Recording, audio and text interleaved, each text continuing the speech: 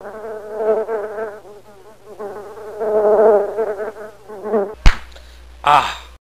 One, two, three.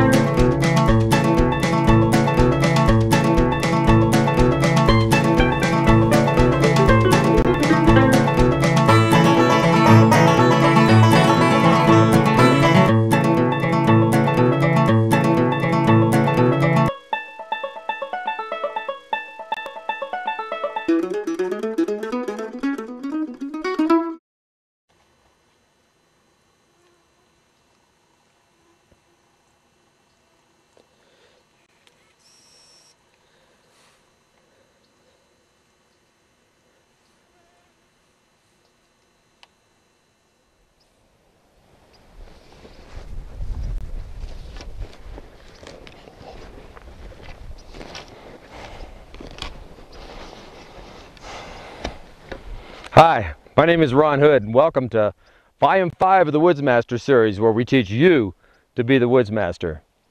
In this volume of the Woodsmaster, we're going to be talking about traps and trapping. And in order to do that, we've traveled up here into the high Sierra to about 10,000 feet, where we could find the right kinds of materials, the right willow, and the right game to make those traps effective. But before we do that, we need to take out just a couple of minutes and maybe travel over into a shady area and get out of the sun, so we could talk a little bit about the ethics of trapping.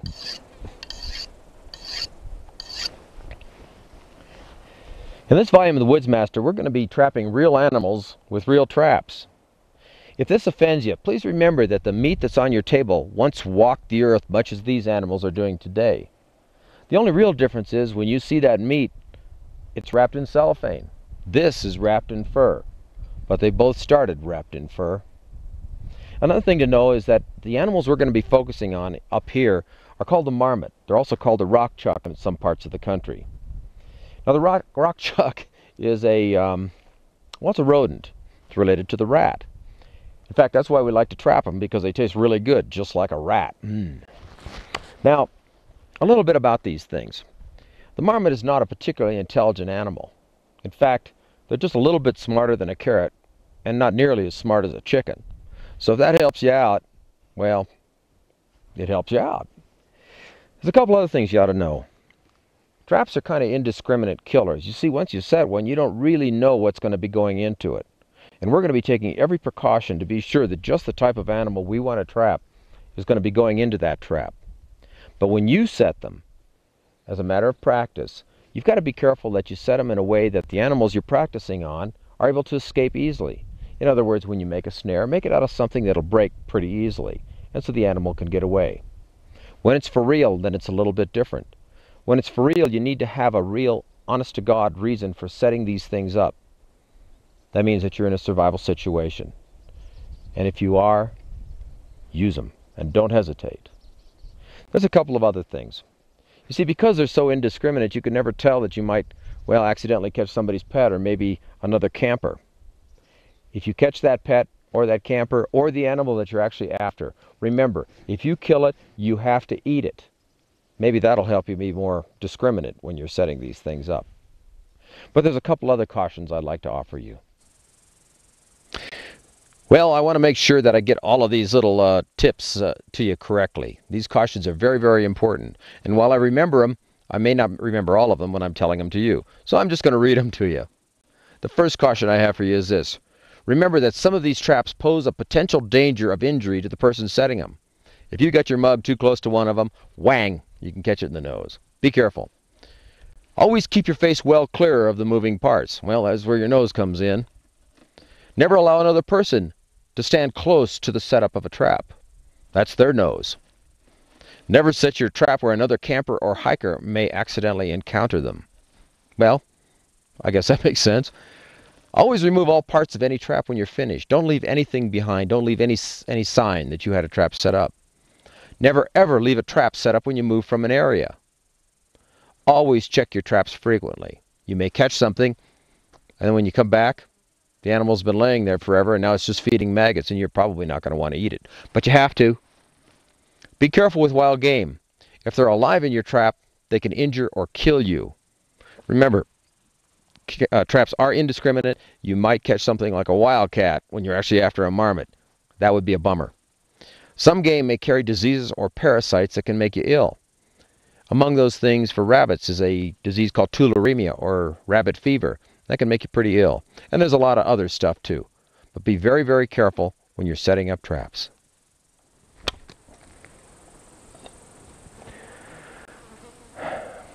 There are probably thousands of different types of traps we could take a look at. But for the purpose of simplicity, I've broken them down into just two basic types. One is a holding type trap, and the second one is a machine type trap. Let me explain the difference between those two. A holding type trap is like a snare. Could be made of wire or it could be made of cord, but basically there's no moving parts. The machine type trap, on the other hand, is one that has multiple moving parts and relies on an engine that gives it power and a trigger to allow the power to express itself. And those are things like the crushing traps and the lifting traps, the figure 4 trap, the twitch up snare, and those kinds of things. But basically, as I say, there are only two types of traps, the holding and the machine. So let's take a look at them. The materials we're going to be using for our machine type traps is willow. So let's cut a little bit of this stuff. Before you try to cut willow, be sure you put a little bit of a bend on it. Then you can cut the thing on the outside of the bend.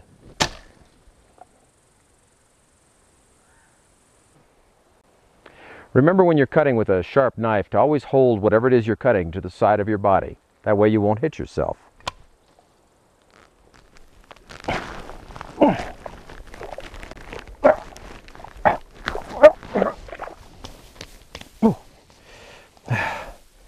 Well, it isn't exactly traps and trapping, but it is hand fishing, and I saw this great stream here and there's some nice fish in it, so I thought I'd show you this technique too. One of the great things about trout is this little bit here. They're ready to go as soon as you get them.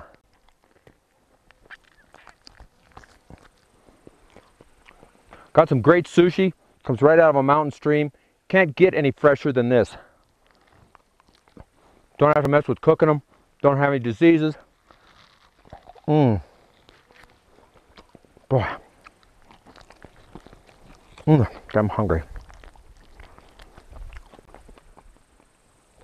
When you're thinking about doing some hand fishing, the first thing to think about is, does the stream I'm going to fish in have any alligators, crocodiles, poisonous snakes, or other things that might do me harm? If the answer is no, then you could go ahead and try this technique. Now let me show you what the basic technique involves. It's really pretty simple. You start upstream from the area that you really want to do your fishing in. Let's say that I want to fish down there somewhere. So I start reaching up underneath the bank along this area here. And as I do that, I'm going to kick up a lot of sediment. That's the stuff that I'm disturbing from the bottom. I'm also feeling up underneath the bank. Up underneath here, you're going to find a lot of little holes and cutaways where the fish like to hide during the middle of the afternoon to get out of the sun. So this is where you find them. Now as you kick up the sediment, you might think, well, that'll scare the fish. You're right, it does. But it scares them all downstream into another one of these little pockets farther down there where I want to do my actual fishing. So I generally start about 100 feet upstream, work my way downstream. When I get to the spot, I'll reach up underneath there and find all of the fish I've scared from along the stream all clustered together in one place. As soon as you find them, you reach up underneath the bank. You can feel the fish in there, and they won't know that your hand is in another fish just go, "Rah!" and push them down into the sand. And then squeeze them like that. And when you do, toss them up on the side of the bank and get another one. Yeah. You can keep catching fish just that easy. This spot here is the one I was thinking about fishing. The reason I chose it was this. The stream is coming on down. It hits the edge of the bank here and then continues on downstream. But where it hits the edge of the bank, it starts to undercut it, and you can see that along the edge.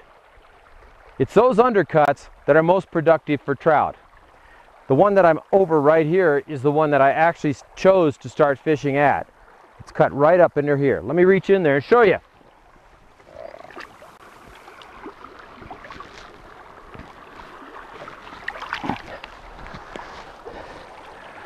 Right there, it's deeper than my arm. If I want to commit to it, I can get right in there and see if there's any fish in it. Now let me tell you something about hand fishing. Hand fishing isn't 100%. Nothing is.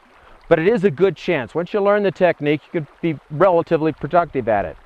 But one thing you've got to keep in mind is this. Never do it if it's cold and wet and windy out, because it could bring on hypothermia. You're trying to stay dry and you're trying to stay warm.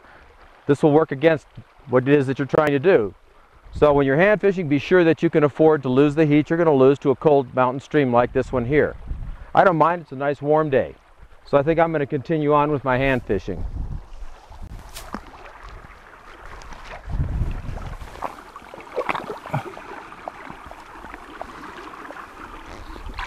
The purpose of a trap is, well, it's to act as an energy multiplier.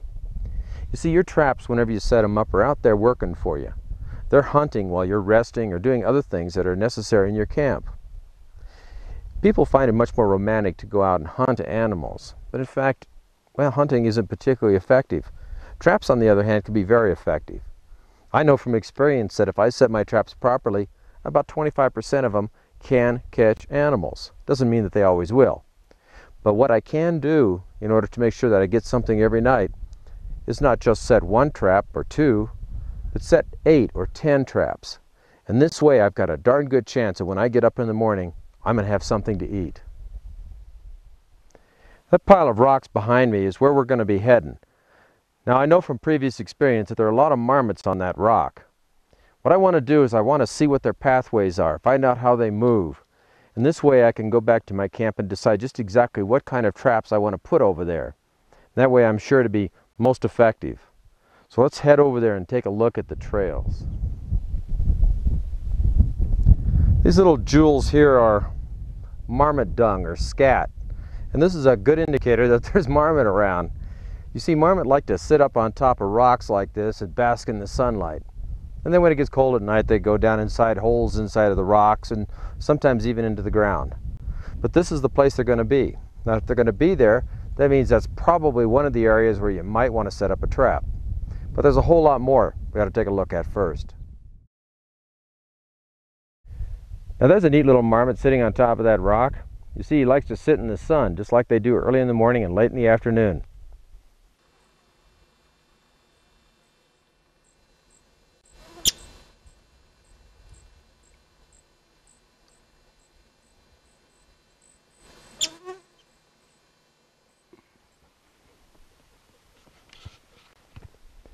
You can see these trails going through the grass. That's where the marmots run back and forth to get water in the morning, sometimes the late afternoon as well. Those also are great places to set snares or other kinds of traps. This is a great trail running along here, and you can see it pops right down into this hole. Apparently some marmot uses this to get out of the way. That also is a great place to set a snare. Set one right up at the mouth of the hole or on that trail. Here's another great trail. Comes out of the rocks, through the brush, through the grass, and eventually it ends up at this little hole out here. Now one of the reasons all of these trails are so visible is because it's late in the afternoon. If we're here early in the morning or late in the afternoon, you can see these trails very clearly. But if it was mid-afternoon, these things might be, well, close to invisible to you. Shadows are very important whenever you're tracking or following trails.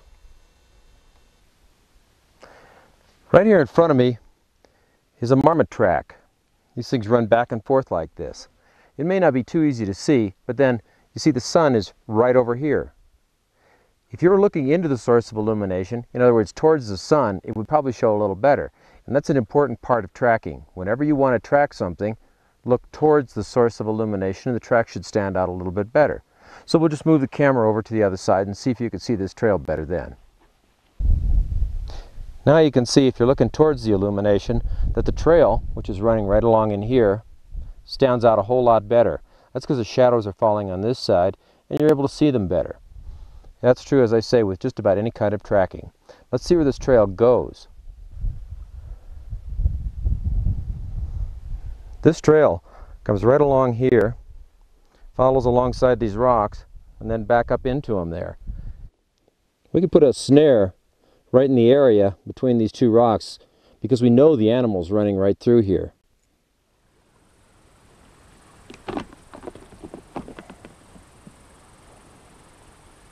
Wow. On a Ojibwe bird trap. Dinner. This is sometimes called the Ojibwe bird trap. As you can see, I've got it hooked up on my walking stick. This way, when I'm walking someplace, if I stop for a little while, I could put the trap out and maybe I'll get lucky. Maybe I'll catch something. Let me show you how it works. Basically, I've got a hole bored through the center of the walking stick. And this could be any stick. It doesn't have to be your walking stick. Through that hole, I've got a cord passing, and that makes a little snare loop here. You can see it sticking out over the trigger. And the trigger is just a piece of wood that barely fits in the hole. And I'll show you more about that in a minute. The idea behind this trap is the bird comes down, hits the trigger. When he does, it releases the string. The string is going to be pulled by the engine, which is this large rock being attracted by the earth. That's going to tighten the loop up around his foot, as you saw earlier, and hold it. It's a pretty effective little trap and very simple. Remember, all we have to do to trigger it is to push lightly on this thing here, and down it goes. Let me show you how to put it together. The hole I've bored in here is about the same size as this stick. In fact, if I try to push the stick in from the back side, it won't even go. But there's a little bit of a bevel on the front edge of the stick here. This is the part that goes in the hole. And if I push it in here, it just barely stays. It can almost fall out. Well, that's an important part of making this a sensitive trap. Let me show you the next part. The next part is to take the string and pass it through the hole, like this.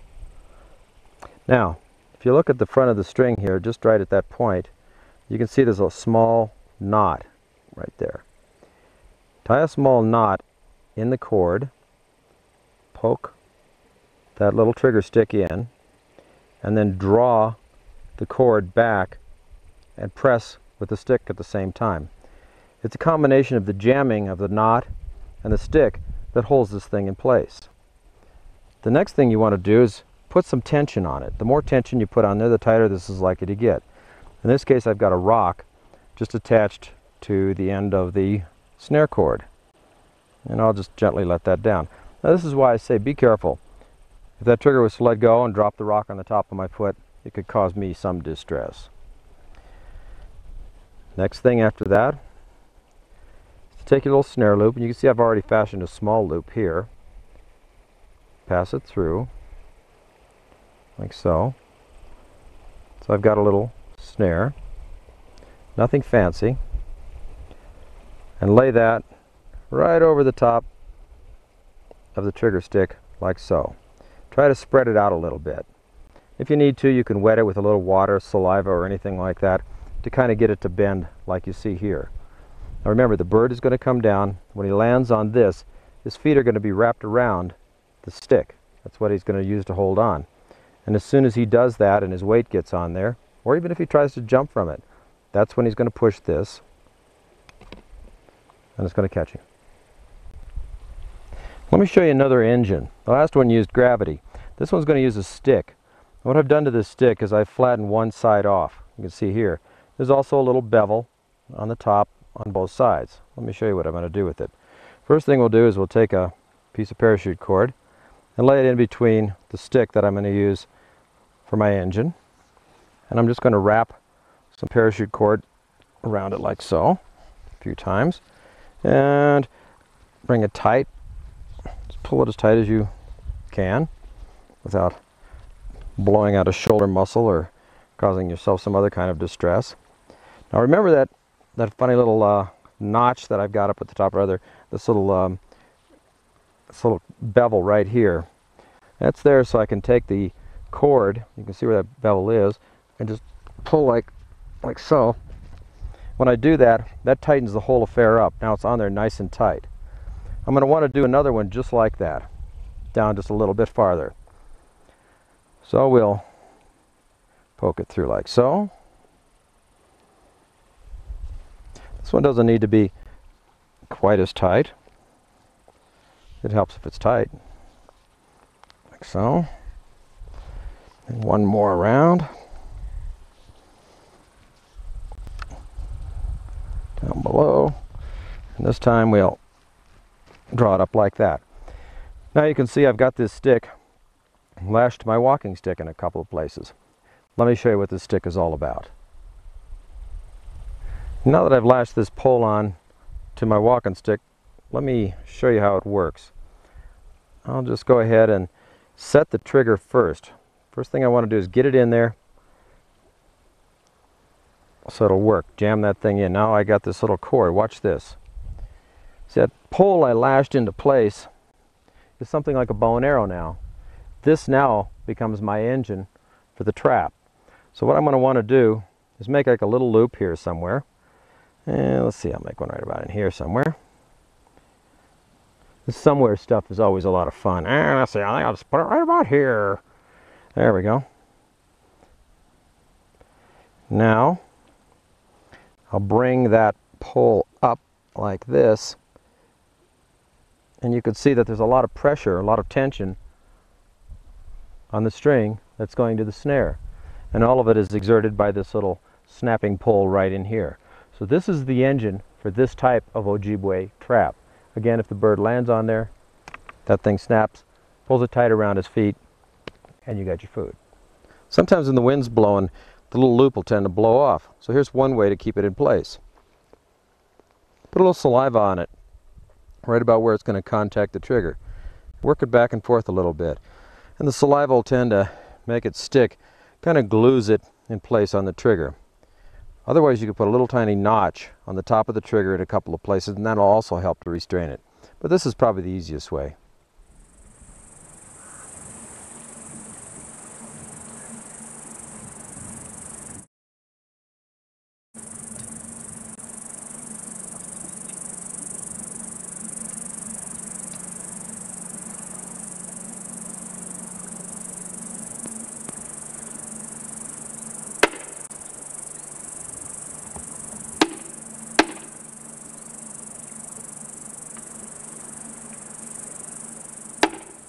Before we head off to set those snares, I'm going to go ahead and make up a dozen or so.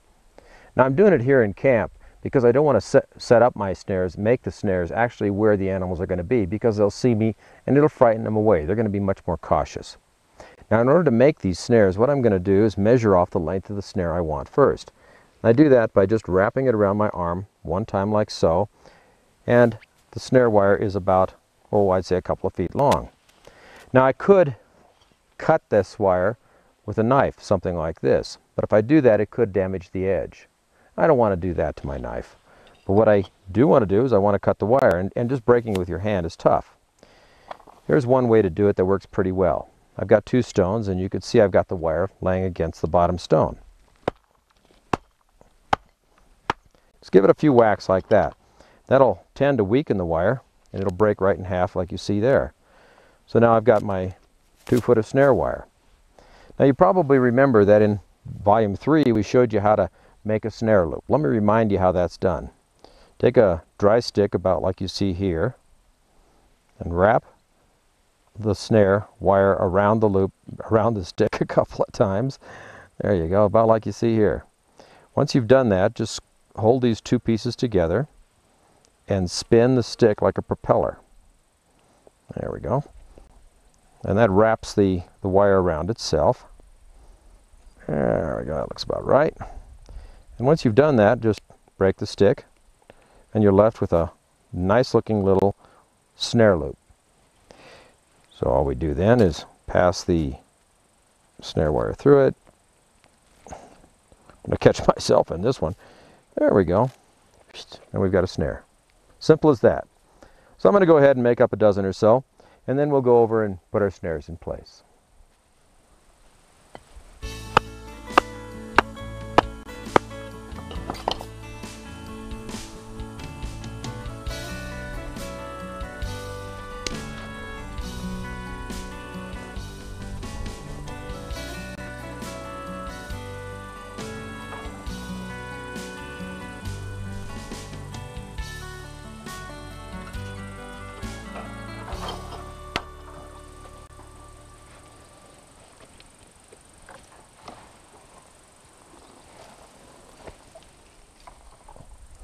To keep my snares organized, I just put them on a little stick like this. That way I can kind of put that stick through a belt loop and carry all these things with me. Whenever I need one, I'll just reach down and grab it and pull it off and set it. This morning when I got up, I noticed that a deer had walked right through here on a trail. When I looked a little bit closer, I discovered that this had been used quite a bit, as a matter of fact. Seems like this animal is turning this into a steady trail. Which brings me to an important point. Most of the traps we're showing you are designed for small animals. But if it's really a survival situation, why focus on small animals? It's a good idea to go after a big one. Something like this deer could feed me for a week or maybe two. It gives you skin for protection, gives you tendons for bows and arrows and things like that. There's a lot that you can do with a larger animal. So if it's really a survival situation, try to go for the larger animals. Of course, stay away from bears and mountain lions. Let me show you how to set a trap up for a deer. The deer snare starts with some of that parachute cord you have in your survival kit. In order to do this, first thing I'll do is I'll just go ahead and tie off a little loop. Something like this. Nothing special, just a little loop, like that. Then we'll turn that into a prusik knot. You remember that from volume 3. Looks about like so. And we'll find the end of it. Let's see here. Lots and lots of cord here. There we go. And I'll pass that through the prusik like this. And it's basically going to be just a conventional snare. Now the idea of this type of snare is not to kill the animal. It would be nice if it did, but the chances are it's not going to. All it's really going to do is restrain it. So it's going to be up to you to come up with some sort of a weapon that will be able to kill the animal. So let's go ahead and put this in place.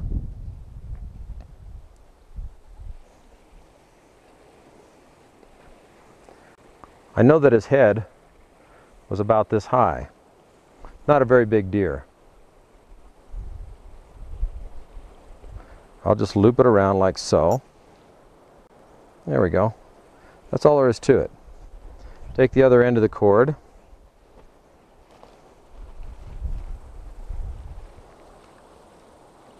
and tie it off to the tree. Like that.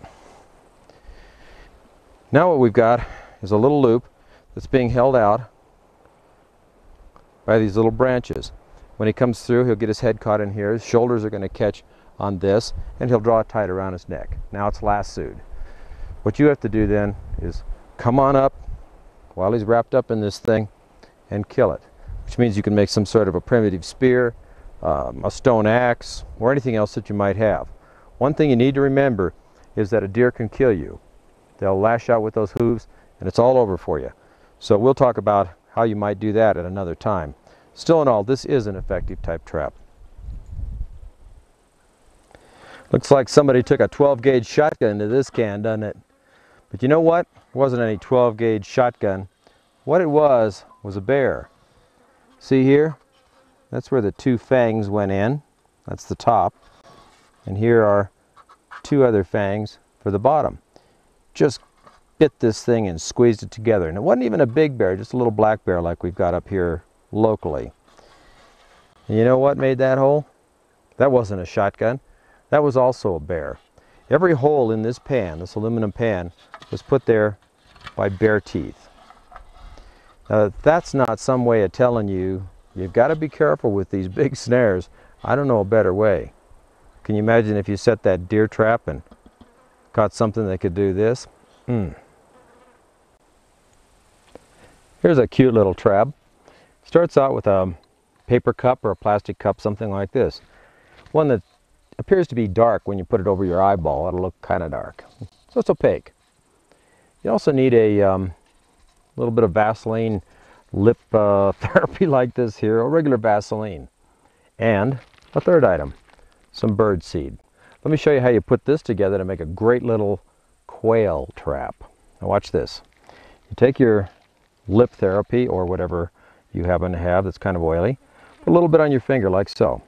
As soon as you've done that, smear it into the cup like I'm doing here. Get in there and smear it around a little bit. Kind of give it a good little coating. Yeah, squirt a little bit on the bottom. There we go. They seem like kind of a waste of this, but when you see how this whole thing works, you'll like it. Once you've done that, you've got a fine layer of this grease inside. Take some of your seed, pour it into it, and shake it around. Pour out the excess. And you can see now that the inside of the cup is pretty well coated with these little seeds. That's important. Now what you do is you set it down where you see the quail hiking around. Set it on its side, just about like you see here. And then sprinkle a few seeds around the outside to kind of attract their attention. You can put a couple inside like this. And leave it be. Just leave it alone. Now what's going to happen is the quail's going to come along. Chow! He'll eat the stuff out here. And he said, whoa, look in there. He'll stick his head in. As soon as he sticks his head in, the little guard feathers on the top of his head are going to get caught on that grease. When he sticks his head up like that, he's going to think it's nighttime because it's dark. So he'll just settle down right where he is and fall asleep. So what you do is you walk outside and you see all those little paper cups sticking up in the air. Reach down and you got your quail. Pretty cool trick, huh? Really works too. Now if you think that's stupid, think of this. A quail's a lot smarter than a marmot. I'm going to use this sardine can here to show you two things. One is a trap and the second is a technique. Let me show you the trap first. I'll take the sardine can, I'll turn it upside down like you see here, and then I'll take my knife and I'll just cut across it like you see here. There we go. It's good for the knife, but what the heck? It's for survival, remember? There we go. Now I've made as you can see, a little X in the middle of the can. The idea of this is your trap. If this was a foot, what would happen is the foot would hit the middle of this trap, it would punch through like so, and now you can't pull it back out. These things will bend one direction, but they won't bend easily the other direction, so it holds it pretty well. You can see what you got to do to get it out. In order to get it out, it would actually cut into the foot. Well, now that I've showed you how to make the trap, let me show you the technique. When I showed you that little tin can trap, or how to make it, I also mentioned that there was a principle involved. Let me explain that principle to you. Right here in front of me is a little animal trail. You can see how it just kind of goes right along in this direction here. And to either side of it, you could see a bush. Now, an animal isn't going to want to go into these bushes if he can avoid it, so he'll just stay on the trail. You'll also notice that there's a stick here and another stick here. And that's the principle. These sticks are what we call timing sticks. When an animal comes walking along, and these are going to be the little little legs, oh looky there, there's something in my way. You'll take an extra step to step over that timing stick to put his foot right in the middle there. If he was coming the other direction, he'll step over, and once again, the foot goes right into the middle. That is a very important part of setting any kind of a foot snare or anything like this trap here. As the foot goes in, it sticks into the can, and looky here. There it is. There's the whole assembly. The foot's caught, the little can did the catching, the can is tied up to this little stake which was driven into the ground, and the whole affair was pretty effective. Now this style of trap is it's a reasonably effective trap for catching feet. It won't hold the animal for a long time. Eventually they're going to work their way free. So it's important that you be nearby. But this thing can be made in a lot of different sizes. We used a little sardine can here, which is not particularly strong. But you could use a car door, an airplane wing, the hood of an automobile, the top of a big barrel, almost anything. This is a good trap, easy to make, and quite effective. But the most important part are those timing sticks, because those are the things that make the animal put their foot in the right place at the right time. So remember that when we get into these machine type traps. Here's a little Woodsmaster tip for you. Sometimes you might find that you've got a piece of leather like this, but what you really need is some leather strips.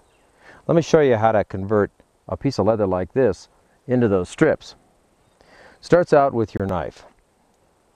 Take your knife and put it in a piece of wood, something like this log I've got here, and then whack it with another piece of wood until it's nice and stable and won't come out easily. Once you've done that, cut a little bit off of your piece of leather, as you see I've done here, to give you something to get started with. And then just lay it down right on the edge of the blade, as you see here, and start pulling. And you can see that it cuts it off. Now, since you want a long strip of leather, if you start out with a round piece to begin with, or even an odd shaped piece, you can kind of follow it around like so and cut your strip.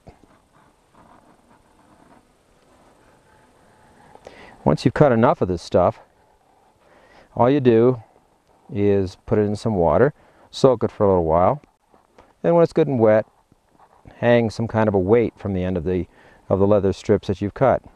That'll straighten it out. Because right now, if I was to lay it down, it would kind of retake the shape of the original piece of leather that I cut it from. Yeah, it's pretty good, isn't it? Nice and easy. Now I could drive a nail in just to one side of the cutting blade to make sure that it stays the same width, but I don't have a nail, so I'm just kind of eyeball it. I think I've got just about enough here. There we go. So now I needed a piece of string or a piece of leather, and look what I've got. Nice long one. Kind of handy, huh? Remember that. The first machine type trap we're going to make is called a figure 4 trap. It's really a classic trap, but for some reason a lot of people have trouble making them. Now what I have here is just sort of a little model of what a figure 4 trap looks like. You can see it looks like the number 4.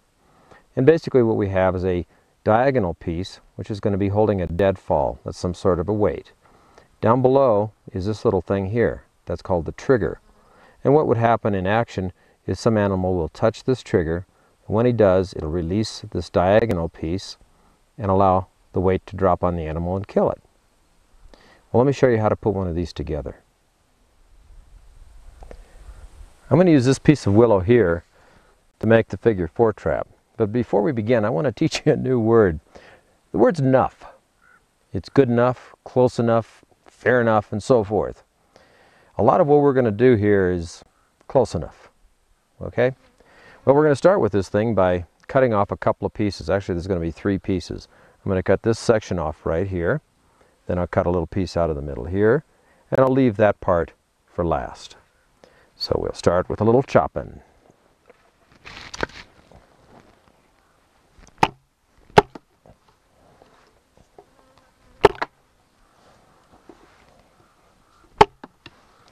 Now I got to go get my pieces. We're going to start with these 2 pieces here. They're close enough and good enough. First I want to take the thicker of the 2 and take off the end of it. You can see they're roughly the same length. None of this is really important except for a couple of little features. One, when I'm making these things, I usually make sure that the largest piece, the thickest piece here, is going to be the diagonal. I do that for a reason, and you'll understand that reason in just a minute. But the first piece we start out with is going to be the vertical piece. And we're going to make this one here into the vertical piece. And you can see it's fairly straight, except for one little piece on the end, which I'm going to remove. And now it's good enough. What we want to do on this is right at the very end, we're going to just cut into it a little bit like this and make a flat spot on one side, flip it right over, and make another flat spot. About like this. There we go. That's about good enough. I'll drag it down a little bit like so. And you can see it's kind of got a little shovel look to it here. It's kind of pointy. It's flat on the end. And this is going to be the bearing surface. This is where the diagonal piece is going to rest. So this is the first cut you make.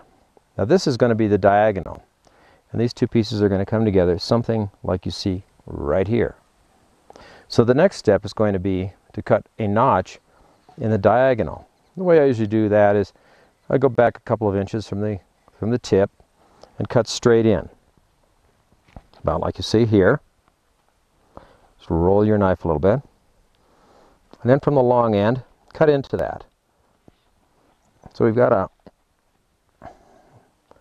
there we go. Excuse me while I grunt. I'm a big grunter when it comes to this kind of cutting. Grunting puts extra power into your cuts. There we go. Now, got it just about right. It's not a thing of beauty, but beauty isn't what counts here. Function. Now I mentioned to you that I was going to tell you why I make sure that the diagonal is the heavier piece. Well, as you can see, I've already cut into the diagonal quite a ways. I've reduced the amount of strength on that diagonal piece, and that's where the weight is going to be resting. I've already reduced the diameter quite a bit.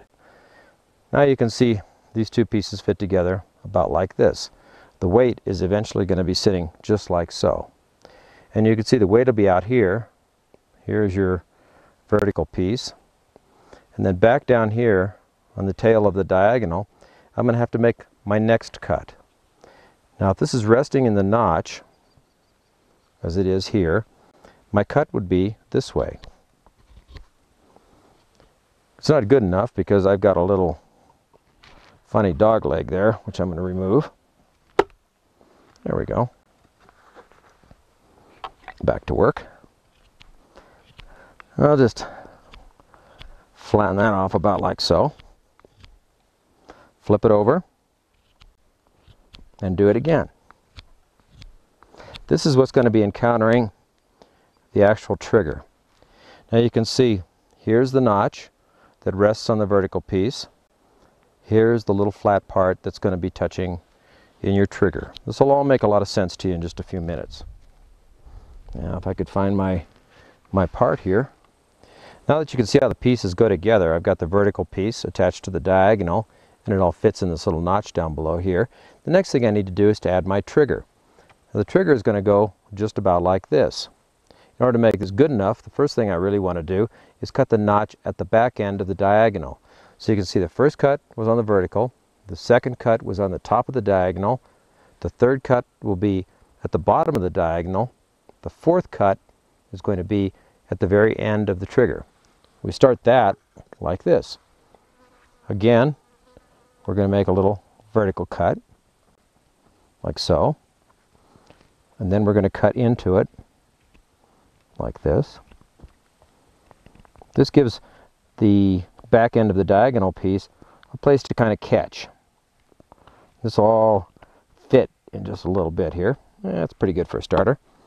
And remember, good enough, close enough, fair enough. There we go. So this is going to fit about like so. Now we've got ourselves the beginnings of the figure 4 trap.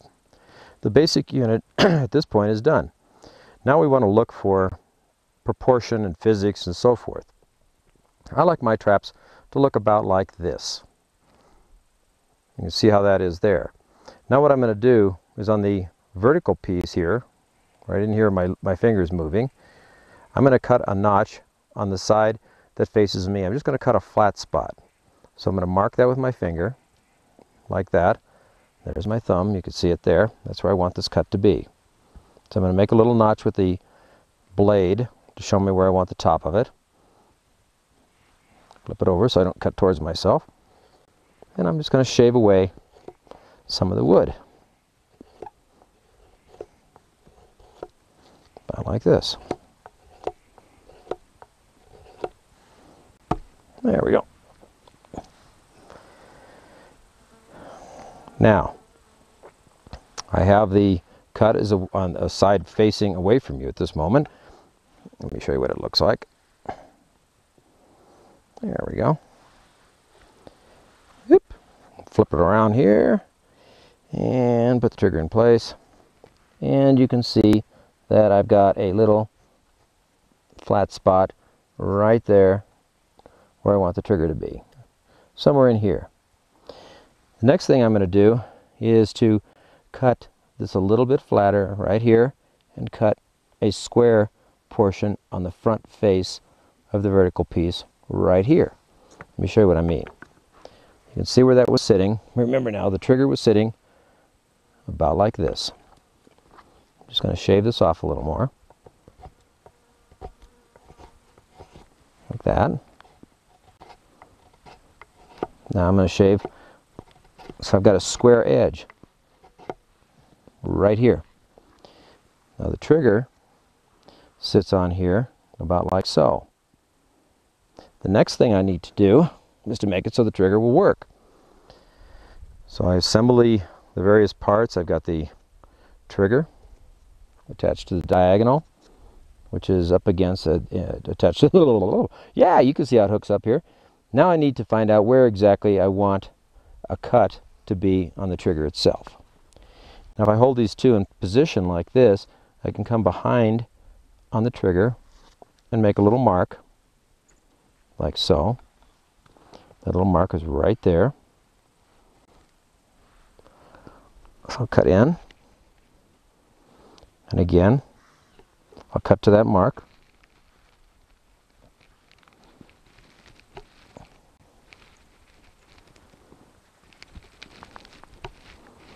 Like so. Now, the first time you assemble this thing, as you're actually making it, all the parts may not work immediately. You probably will have to do a little whittling to make everything come together just so. That's not a big deal. It won't take long. Let's see what we've got here now. We've got the vertical piece, we've got the diagonal piece, and we've got the trigger. And the trigger goes like so.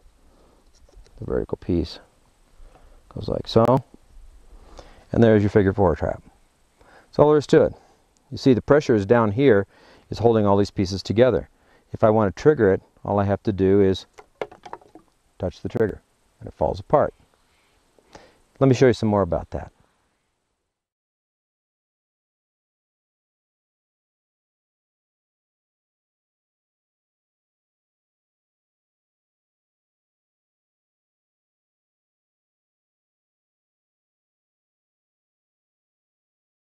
In order to make this a little clearer, I'm going to use some of this charcoal to kind of mark the face of the side that on the vertical piece it's facing the trigger, like so.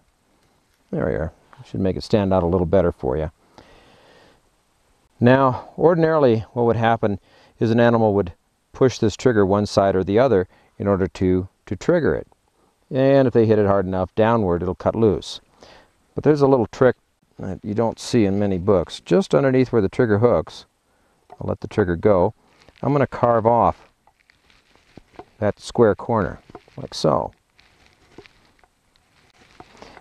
At this point, there's only one spot where that trigger can hook, right there. Now, if the animal presses down beyond that spot, it'll just release. So if this trap is pushed this way, it releases. If it pushes that way, it comes apart. Or if it pushes down, it'll come apart. Now down is important because I don't like to put bait on these things. I use a thing that's called a treadle, which is something I'm going to show you here in just a couple of minutes. But basically, that is what your figure 4 trap looks like. This is the basic setup of the figure 4 trap.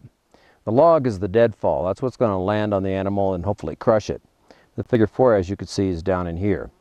You probably noticed that the vertical piece on the figure 4 is sitting on a rock. That's because the weight of the deadfall tends to push that vertical piece down into the ground. If that happens, then when the thing falls, it may land on the vertical piece and never hit the game. So it's important that you have some sort of a surface, a strong surface there to carry the weight of the deadfall.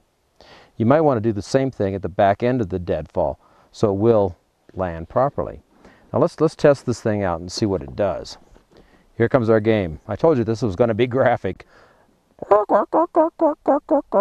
what's this? Oh. Ah! You see? That's all there is to it.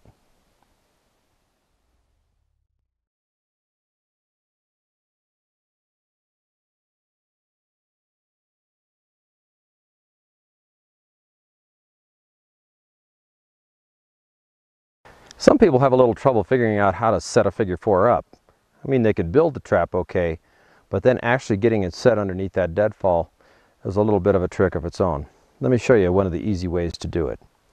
It starts out by grasping the vertical piece and the horizontal piece at the junction between the two. You can see they're already engaged like so. Just grab those two about like this. Pick up your deadfall, place the vertical piece where you want it to be, and set it someplace underneath the vertical piece about like this. Then take your trigger, put it into position about like that, and slowly release the whole thing. And there you are. So it starts out by grasping the horizontal and the vertical, allowing the leverage and the weight and all these other things to settle down, and then just place the trigger in there. Ready?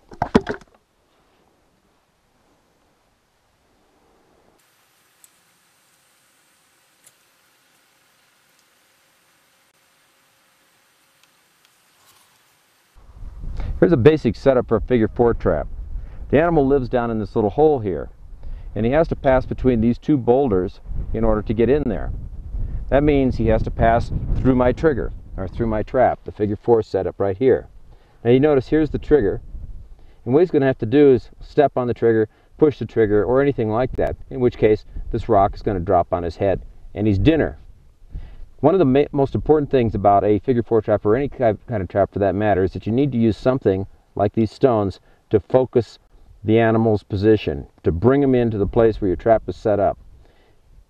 These stones are perfect for that. So I'm going to leave this one in place and see if he comes home and walks down his hallway.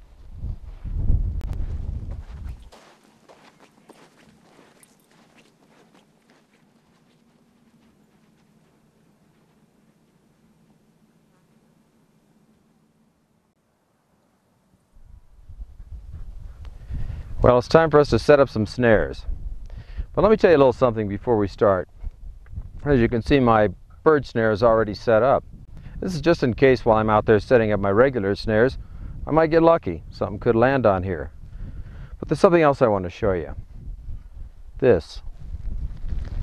If I was to turn this trap upside down, like so, suddenly it changes from being a bird trap to being a mammal trap.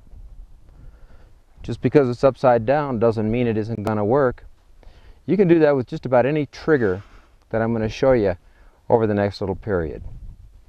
Well, with that out of the way, let's go set some snares.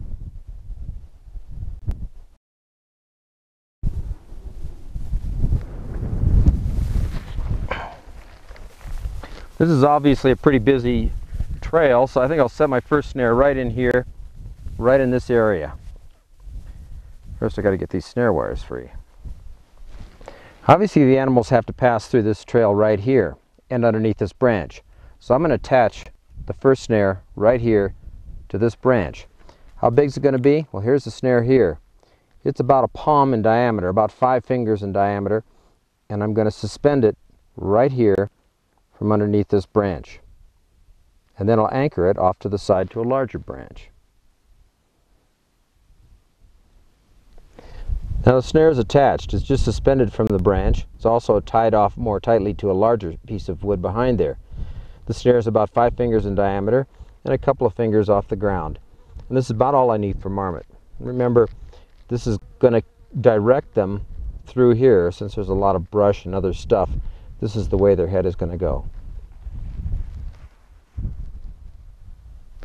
This snare is in the open open ground here, right in the middle of the grass. So in order to set this one up, first thing I'm going to do is make a little stake about 1 foot long, and I'm going to wrap the snare wire around the stake just like I did when I was making the little snare loop. Give it a couple of turns of the old propeller here, and then shove that stake into the ground at an angle away from the trail. There we go. Now it's in good and tight. Now we've got all of this snare wire here, and because it's wire, we can bend it, twist it, and play with it until it fits about right in the grasses, about like this here. Sometimes you have to play with these things a little bit to get them to work just right. If you need it, grab a couple pieces of grass like that, and that's about right there. Now the animal will come this way or this way, stick his head in. When he does, it's going to get tight. The first thing he'll do is pull against whatever is pulling him. And as he pulls, it'll get tighter and tighter and tighter until he comes to the end of the wire. And then this will just hold him there until I get there. And that's about it. Sometimes snares are a little hard to see. In fact, most of the time they're pretty hard to see. And it's important that they are hard to see, because if they were easy, then an animal would see it and be able to avoid it. One of the things that you're going to discover is when you set up your snares, sometimes it's a little bit difficult to find them again. And that's because they're hard to see. So what I like to do is use something like a little piece of wood like this and place it next to, or actually right on the side of the snare. That way when I look around I can see just about where my snares are, especially in an open field, because there's a little piece of wood sticking up. Now if the animal trips a snare or pulls, the stick will fall over, and if the stick is missing, then you'll find an animal laying there. But at least this way here you could go out there and check that snare. When you're going to snare a hole in the ground like this one here, there's a little trick to this. You see, the animal comes out of the hole this direction and travels down his trail. And when he's going back in, he travels back in the same direction. In either case, what he can't see is behind the hole. So this is where you're going to want to set up your anchor point. Well, once we've set up the anchor, which is going to be the stick, I'm going to show you some other tricks with snares. Now what you can see is I've actually set 2 snare wires into this hole. That's so the animal will get caught in one of the 2. If I made one big loop that would cover the entire hole, he'd be able to crawl right through it just like he does his hole. But I've got 2 small loops, one on either side. But there's more to it than just that. Look at this. You can see what I've done is I've taken the snare wire itself and I've attached it to a piece of cord. Why do that? Well, let me explain. The snare wire is hard for an animal to bite through, so it's really important that you have wire around the animal's neck. But you may not have enough wire to go to a good solid anchor point, in which case you could tie some kind of a strong cord to it, and that's what I've done here. Not because the wire wasn't long enough, but just because I wanted to show you that sure, you could do this.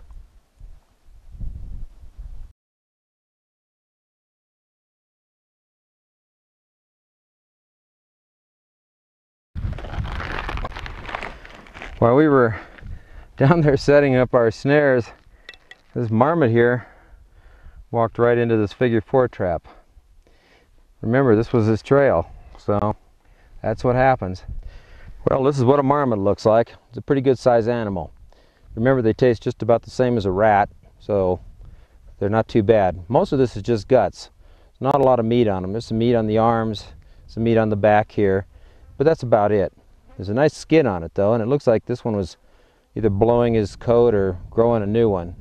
Probably blowing the old one. At any rate, we got dinner.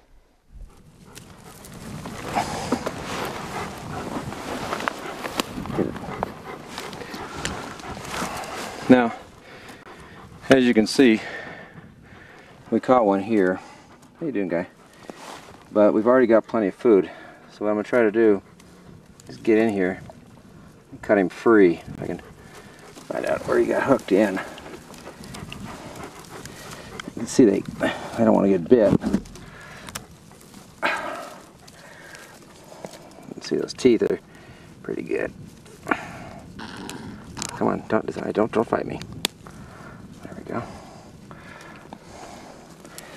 See the snare? Get away, get away. Got it right around his neck here. There we go. I'll pull this off. So that's what it's all about. Snares really do work. Now this one will recover. You can see he's a little bit shook up. But we'll let him go and keep the dogs away from him. Let me toss that one aside. Come on now. It's okay, buddy. This is our friend now. There we go. It'll take him a little while to get back. Come on. There he goes. As you can see, while he was caught, he wrapped around this brush pretty good. They struggle in a snare, which is one of the problems with the things. Once they get in there, they're caught, but they may not die. So machine type traps have an advantage in that they can get in there and kill the animal right away, and you don't have them struggling. Fortunately for that little guy, he's not going to be in our dinner pot tonight because we have lots to eat. This is the other snare we set alongside the trail, on the little trail, and you can see how it's all stretched out here. We had caught one in this one, but what he did is he fought his way clear and got out. And that happens a lot with these things. So you lose a few, you win a few. I'm just going to pull a stake out of this one, and there'll be no sign that we were here. That's it. Well, it looks like we caught one in here. You can see that he got caught in the snare wire without the cord on it here. See if he's just a second here. These things could bite you pretty good. Doesn't look like he's moving much. Get there. Oh no, he's gone. Cut him right around the neck. Looks like he struggled a lot. Cut himself up. That's pretty typical of these. Well, at least we got dinner now. That's a good sign. So one of the two snares we set up on this post was successful. We still have a few more snares to check, so let's go off and take a look at those, and later on we'll eat this one. That's good, eh? Whenever you're trapping like this, if you catch an animal, the way I like to handle it is after I've got the thing, I put a rope around its neck, as you can see here, or its feet, doesn't make any difference, and tie it to my walking stick. The reason for that is, as the animal cools off, the fleas and ticks and other things that are on it are going to jump off onto you. Unless you like to be a host to fleas and ticks, it's a good idea to keep them away from your body, at least for the first few hours. Now something else. Last night when we set these snares, I set up 10 snares and one machine type trap, which was the figure 4. As luck would have it, the figure 4 trap was successful, so we caught an animal. Out of the 10 snares I set up, we caught 2 animals. This one died in the trap, and the other one, as you saw, was still alive when we came here.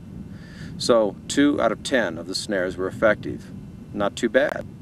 But the key is, you need to set a lot of snares and a lot of traps if you're going to use it. One is not going to do the job, even if you set them properly. Well, let's get back to camp, and I'm going to clean these up and cook some dinner.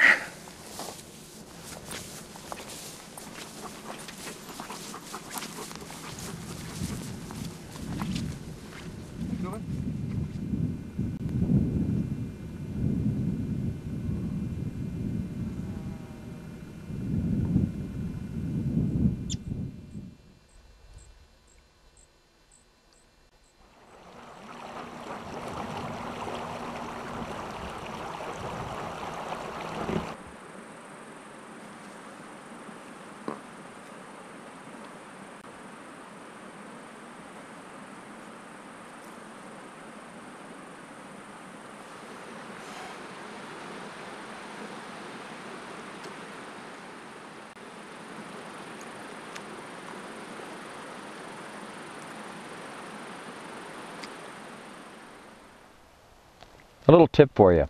When you're constructing your snare loop like this, you see this little tail end of the wire sticking up? I always leave that sticking up so that it'll poke into the animal a little bit. It kind of engages the fur and makes sure that it's harder for this loop to slip off their neck. Here's another tip for keeping your snare wire organized. I just wrap it around a little piece of wood like you see here. When I need some, I just grip it like that and pull off as much as I need. That way it's not getting bundled up into these nasty little messes that are sometimes hard to straighten out.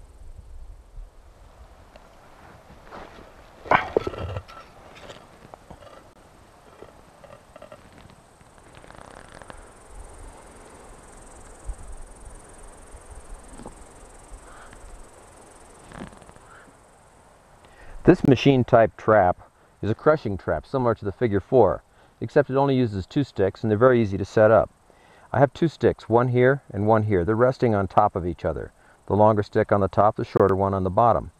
To keep those two together, we have the weight of the deadfall. So the pressure of the deadfall on the top of these 2 sticks keeps the whole assembly in place. That is, until some animal pulls on the snare wire, which I have attached just above the union of the 2 sticks. When he touches that, it separates the sticks and the weight drops. It's very similar to the type of trap that's used in drowning type traps. Let's see if this little puppy works. We've got our victim here. Woo! Oh yeah, that was close. Whoa! Look at there! What's in here? Ah!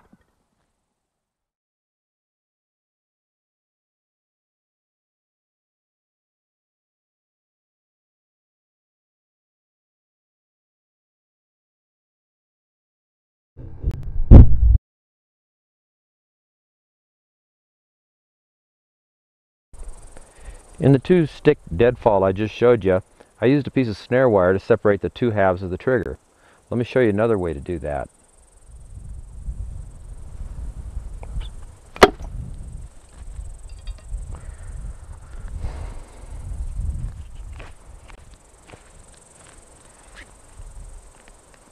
That's about right. Sometimes when you're in the wilderness, you're going to need to hold something so you can saw on it. Well, you don't want to cut yourself, so you can make a primitive vise like this. I found this log with this piece broken out here, and I just hacked away at it a little bit to make a couple of depressions. And now I have this kind of a wishbone part of a hunk of willow. What I do is this. Push it down into the part I whacked out, like so. There we go. And here's the gripper portion of the little vise. Now I want to do some sawing on my 2-stick deadfall. So I just separate these like that. There we go. Now that'll hold it pretty tight. Now when I start to do my sawing, it's a little safer. If my saw slips off, it's going to encounter one of these 2 and not the top of my hand.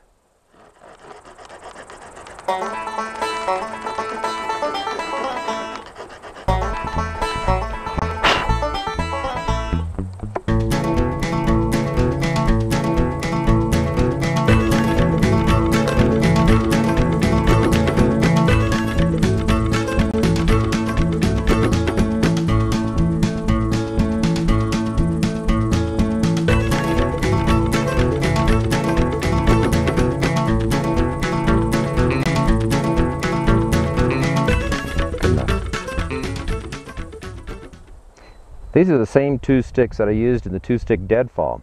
But in this case, instead of using snare wire, what I'm going to do is use a little stick.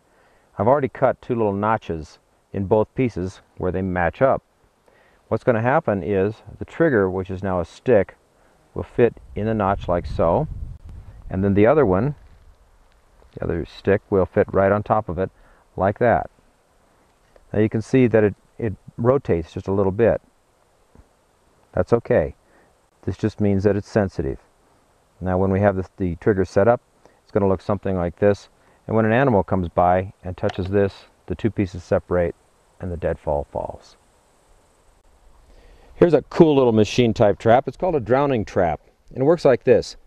I've got a snare loop tied right here to a cord. The cord is tied to a stick.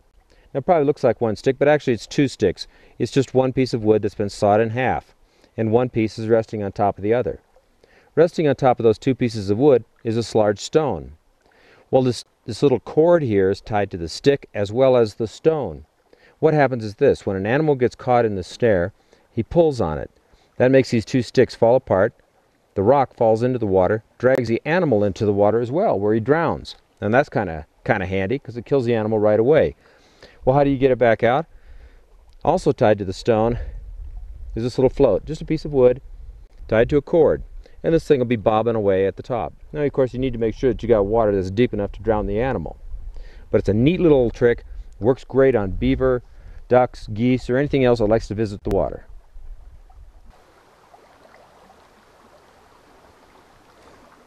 Hey, this is a duck. This is our favorite victim. Let's see if he likes our little trap. Check this out. Whatever. I'm caught! I'm caught! Ah! Ah! Oh! Oh! Guess what? He drowned. Belly up.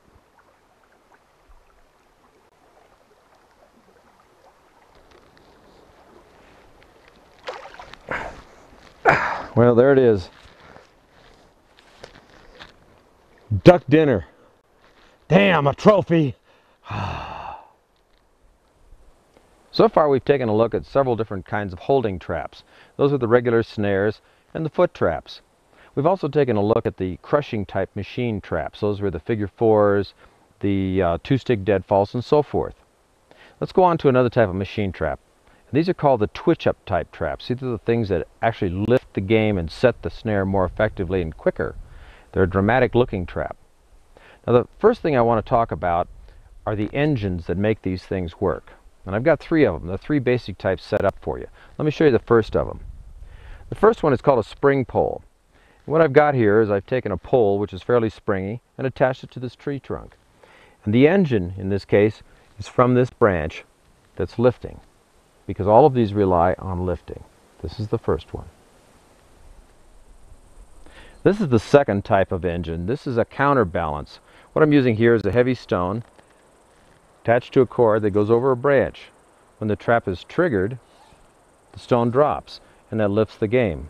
If you're lucky, perhaps the stone and the game will encounter each other on the way.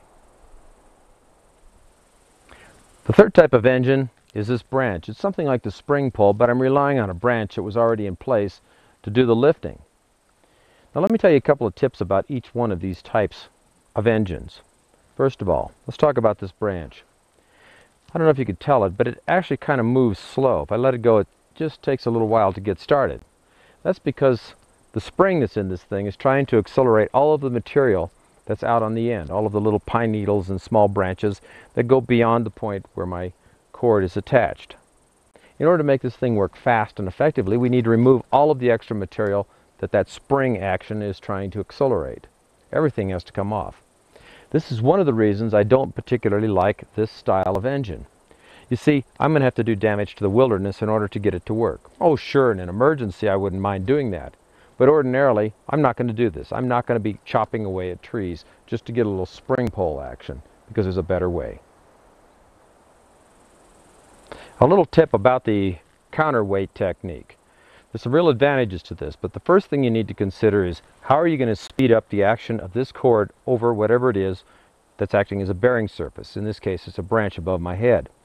Well, one thing you can do is to work the cord back and forth a few times like so. That helps smooth the path over the top of the branch, and it won't damage the branch in any appreciable way. Now, one other advantage of this type of trap is this. You can set a fairly lightweight counterbalance like this stone here while you're setting up the trap. Once the trap is set, you can increase the amount of weight, therefore the amount of lifting power, by adding more stones to the piece that's already set there. In other words, I can attach more stones to this and increase the lifting energy a lot without having to mess with the trigger at all. A downside of this, you have to be very, very careful when you're setting this type of trap. It's actually happened to me. I bent over, worked on the trigger, and all of a sudden the thing will trigger and the rock falls on my head. Incredibly uncomfortable, but I have a good thick head. Spring pole and the counterweight are my two favorite engines. Now a couple of tips about the spring pole. First of all, when you're getting one of these things, it's best to try to find some piece of wood that's springy but also fairly dead. If it's real green, once you set it and leave it for a while, it's going to take a set and stay bent. Now that means you're going to lose a lot of your lifting power. Now how do you attach this to the tree? Let me show you that trick. What I've done here in order to tie this to the tree trunk is I've passed a cord behind the tree. This is just a single line. Now you can see I've got a small loop off over here and another one off to the other side. Let me show you how this all goes together to make this thing a tight bind against the tree trunk. I just pass the loose end of the cord through the loop, and then you see the other loop over here? Get that in there for you. La da da da da. My fingers get any fatter, I won't be able to carry them. There we go. Now you can see what I've done here. The cord comes through the loop off on the side, and then back through the loop that's actually tied partially down the length of the cord. Now what you do is you just pull. When you pull, this kind of multiplies the effort that you're putting into it. So now this is nice and tight. In order to tie it off, all you need to do is squeeze it, like so, pass the cord behind, and go like that. That leaves you with like a little loop, and that's plenty strong enough to hold this in place. When you're ready to leave and take your setup with you, just jerk like that, everything releases, and you can walk away with your cord, your spring pull, and everything else with no damage to the tree. The wishbone type trigger system is an old classic. It's a real standby. The problem is, it has a lot of problems. Let me show you one of them. It starts out with a forked stick, something like this. According to the books and all the other directions, you're supposed to shove this down into the earth and then attach your trigger, your engine, to the fork. Unfortunately, when you do that, a lot of times it tends to pull this up out of the ground. Secondarily, this ground that we happen to be on here, well, you just can't push this into the earth. So what I have here is a modification of that to show you how we can still use the wishbone type trigger without having to shove it in the ground. As you can see, I'm just using a rock to anchor it, tied the cords off to it, and now I've still got the major piece. There's another problem with this. Let me show you what that is. With the wishbone type trap, ordinarily what you're doing is you'll have a little trigger like this cord here. You can see it there. And it'll sit behind the wishbone. And the idea is, whoops, well, you can see it right there. Idea is there'll be another trigger, something like this, sitting off to the side. When that's disturbed, this will fly free and it'll jump up in the air. But you can see it's not going anywhere. That means that it's not a very effective trap. Well, I have a technique, a modification for this that's going to turn this wishbone into a really effective trap. Let me show you how that's done. Ordinarily, the slipstick is just a piece of wood looking something like this, and the purpose of it is to allow the cord to slide through the fork in the branches. Well, my modification starts out with this. You carve a little bevel on the edge, as you see here, sharp from both edges. That's just the beginning. Let me show you the rest of it. What's different about this is I've made a third piece for the trigger, and it looks something like this. You can see it's about the same length as the little slip chunk here.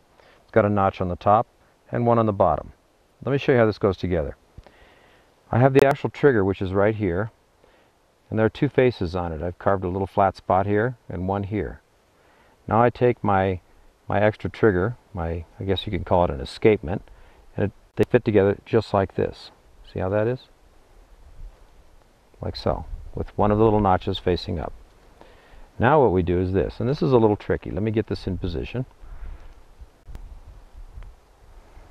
I always hate this spot. I got to be ready to jump. There we go. I've got my little trigger and my extra piece, and it fits right in there like so. You can see how that all goes together now. Now what we do is we take our little snare wire or snare loop, whatever we're using, and attach it to the end of the trigger. Something like this.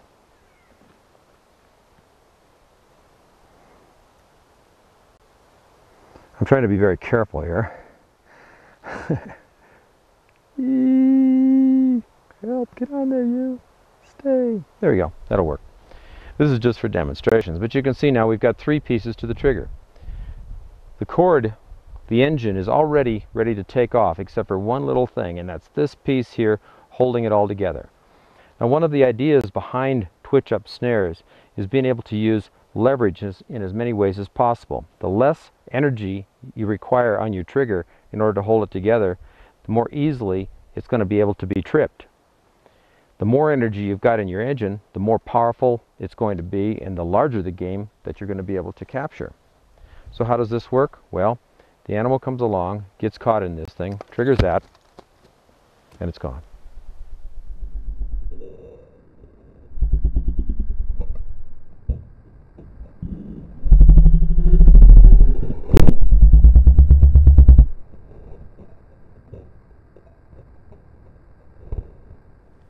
There's literally thousands of different types of triggers for twitch-up snares. So I'm just going to show you two more. And these are both based on the same, well, the same two loops of cord. That's why I like it. It's really an easy trap to make. Both of them are an easy trap to make. Let me show you how they work. First one I want to show you is called, or used to be called, the nail trap. Let me show you how all of this puts together. You see what I've got is an anchor here. And on that anchor I've got two little loops of cord tied. You can see it right there. So what I'm going to do here is I'm going to take my engine, which is right here. This is the engine pulling up. And I'm going to put my little trigger just like so. When you put it together, it'll seem obvious how it goes together. If I go like this, whoop, it slides off. And I almost killed myself and Karen. You can see how easily this comes apart now. What we want to do is put the second little loop just over the end of the stick. Now you can see if I was to, I'll put my thumb here for safety, just slide that off, that would release the trigger and she'd be on her way. So all we need to do is find some way to get this to come off of that stick in order to trigger it. Well, there are a lot of ways to do that. One way is to take another cord, and this is attached to a little anchor over here, just a piece of stone. Ordinarily I wouldn't use a piece of string as a trigger because it has a tendency to stretch a little too much. Wire is better, or even a piece of wood just set in there. Now let me show you how we put this together. Just slide one loop over the other, like so. Eek.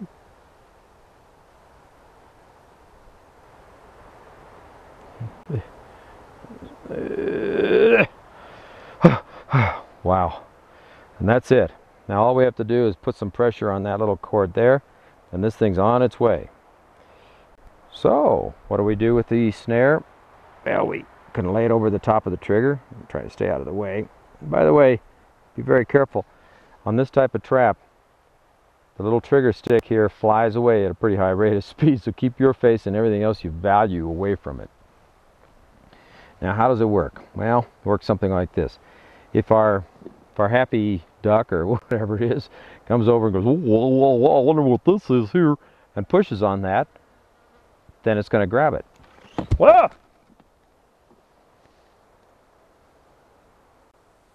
The next trap I call the hood lunch launcher. It starts out with the same two loops on our anchor and the same actual trigger that we saw in the previous trap, in the nail trap. So there it is there. It's all ready to go.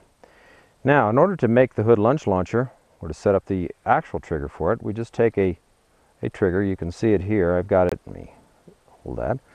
I've got a little notch carved in it right in here. That's all there is to it.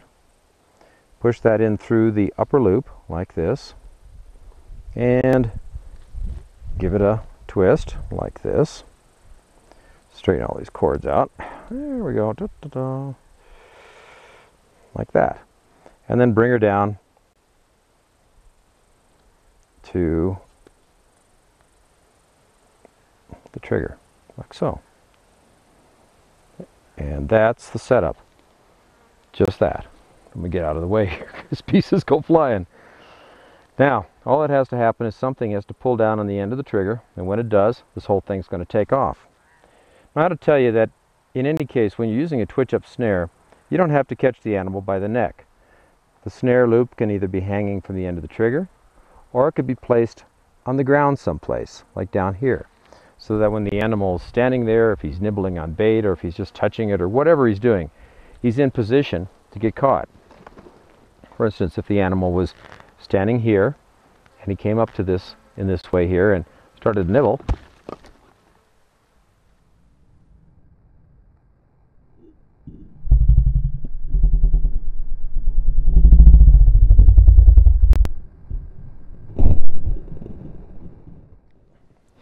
well, that's about it. I've showed you a few crushing style traps, a few twitch-up snares, I've showed you the basic, well, the engines that make them all work, and snares, the holding type traps. Those are all important things, and it's not my intention to give you an exhaustive coverage of all of the different styles and all of the trapping techniques and so forth. We're just giving you kind of an overview. But the important thing is for you to find exactly what style of trap suits you. What do you want to work with? What do you want to see? Do you want it to be fancy with lots of moving parts, or something simple like a good snare? That's up to you, and it's up to the environment that you're in. Well, I guess that's about it for what we've got to show you on this one. Got one more thing to say to you. One more little thing. We want you to know that everything you saw in this video was for real. And we also want you to know that the marmots you saw trapped in this video are going to be on our dinner table tonight. Remember the rule. If you kill it, you've got to eat it. But there's another part of the rule that I didn't tell you. If you kill it, you've got to need it. Well, we hope you enjoyed this volume of The Woods Master and that you'll join us in the next one. Meanwhile, we hope you'll join us out here